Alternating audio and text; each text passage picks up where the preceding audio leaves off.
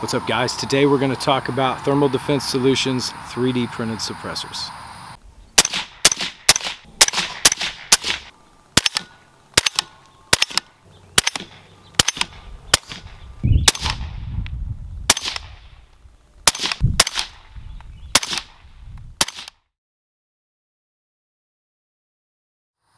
Hey guys, before I start the video, I just wanted to give a shout out to Operator Coffee and Pine Valley Munitions.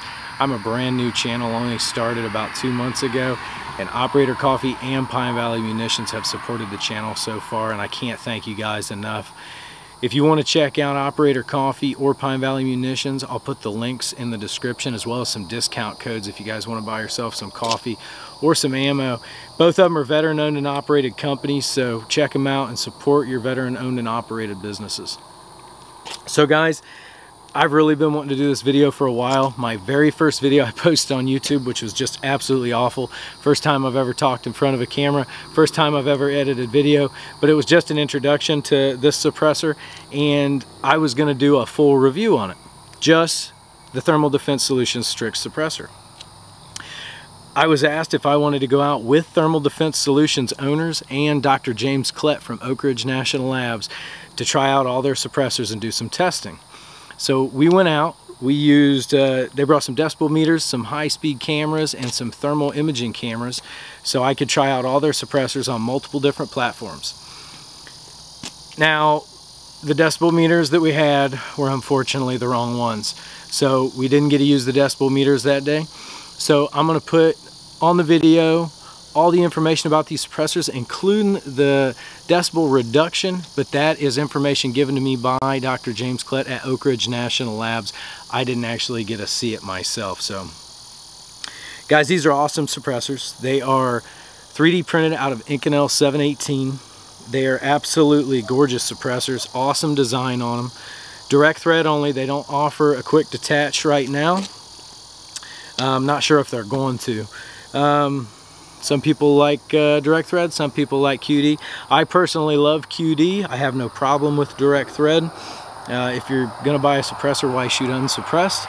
And you don't have to buy all the muzzle brakes or flash hiders that go with that suppressor to use it. But once again, I prefer QD, but I absolutely love this suppressor. So I gotta shoot their entire lineup. I'll put all the information and all their cans in the video. I'll also post up all the stats on them. I'm not really sure, I don't remember everything. Awful memory. So while we were out there, we used all Hornady ammo. I'll also put the ammo up that we used, except for the 5.56. I made sure I used my Pine Valley Munitions 77 grain Sierra Match King with that. Had no issues while shooting. The back pressure from these, or the blowback, was pretty minimal. The only time I really noticed blowback was when I was shooting 5.56 through the Strix, which is a 7.62 suppressor. When I was shooting 5.56 through the Badger or the Bantam, I didn't have any issues with blowback. Wasn't coughing and choking on gas, at least. So Thermal Defense Solutions is a pretty new company. They got the design for this suppressor from Oak Ridge National Labs, which designed it and still owns the patent for it, but gave licensing rights to Thermal Defense Solutions to bring it to the consumer. It was originally designed for US SOCOM and Naval Special Warfare Group, but it never got used. So Thermal Defense Solutions, getting the rights to it, can manufacture and bring it to the consumer. The suppressor is made of Inconel 718, 3D printed with a laser melting process, which makes it stronger than a typical machined suppressor because it has no welds in it. It's just one solid piece.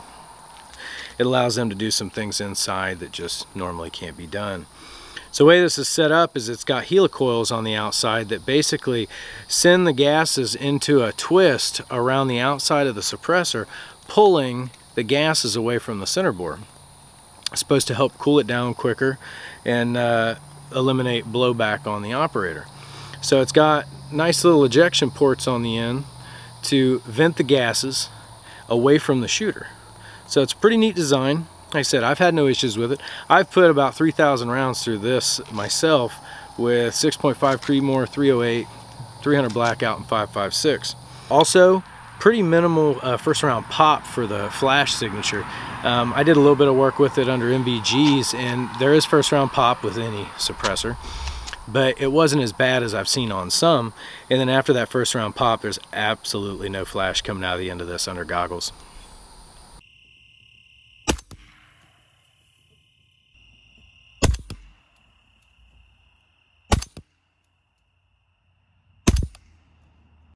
Let's head out to the range.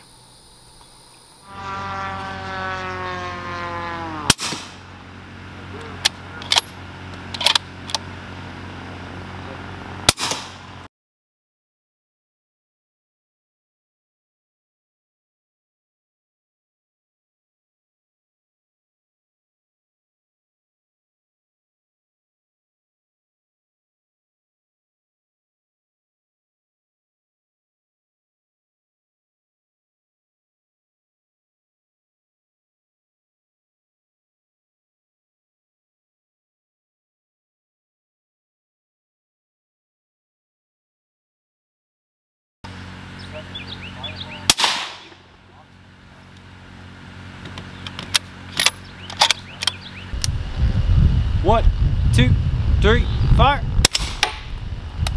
1, 2, 3, fire.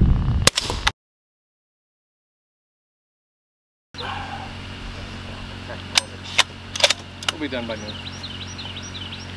Right. 1, 2, 3, fire. All right.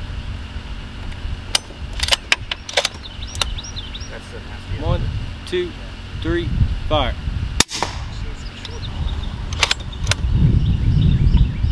1, 2, 3, fire.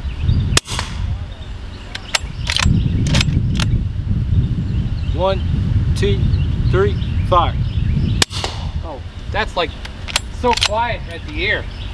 Well, I'm sitting back here listening to it like, I can use one of those. Yeah, you could.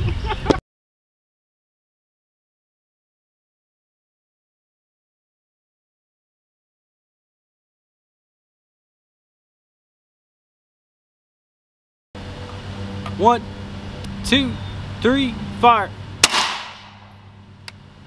1, 2, 3, fire.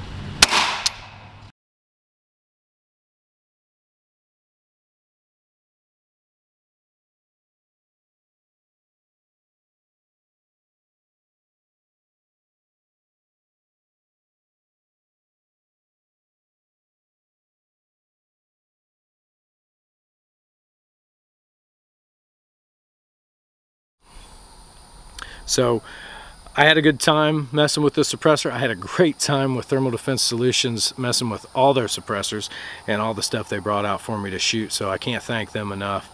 If you guys like them, check them out on thermaldefenseinc.com. Links in the description. They've also got a link to all the dealers that you can buy these from right now. And yeah, I look forward to seeing some more stuff from these guys. So if you like the video, like, subscribe, click that bell icon to get notifications when we post new content. We really appreciate you watching, and we'll see you on the next one.